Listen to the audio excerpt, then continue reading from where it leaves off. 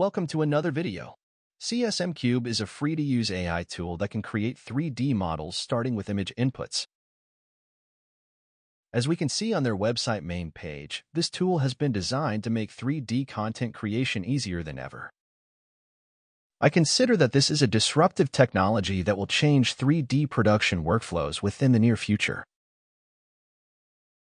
I have started to use this tool back in August, and within recent months the application has greatly improved.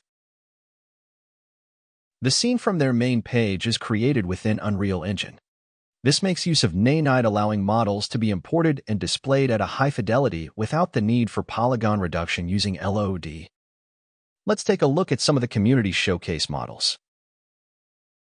This is a character model. If we go up to export, we can analyze the user image as well as the input image cropped by the platform. I will export the file as a GLB file format.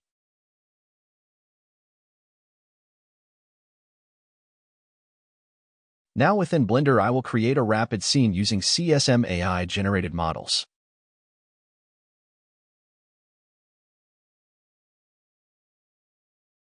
I will delete the default cube and move the character up on the Z-axis. Looking sharp. Now let's add some props to our character.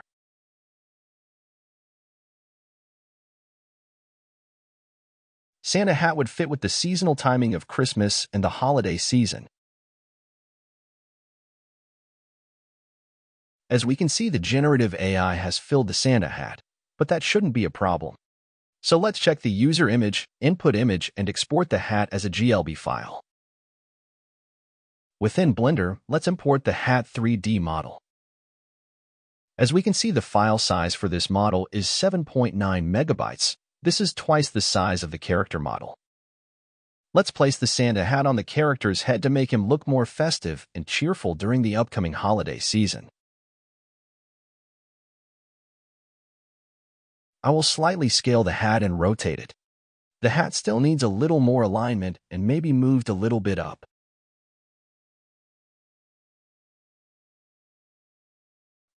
That should do it. Now let's add a pet companion to our character. Let's rotate the model to better visualize it. I will check the user image as well as the input image for this and have the GLB file download started. Let's add the pet companion to the scene. As we can see, the file size is 5.4 megabytes and the height of the pet is very similar to the initial character. This means that CSM Cube generates models with a specific height consistency. I don't know about you, but I am definitely impressed with the quality of the 3D models that I am seeing. As someone who has used previous iterations of CSM AI, I can definitely see that the output quality has improved significantly.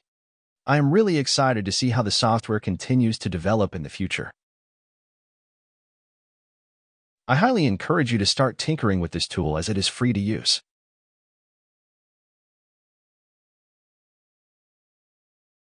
If you're intrigued by the power of generative 3D AI, delve into my playlist dedicated to exploring these innovative tools.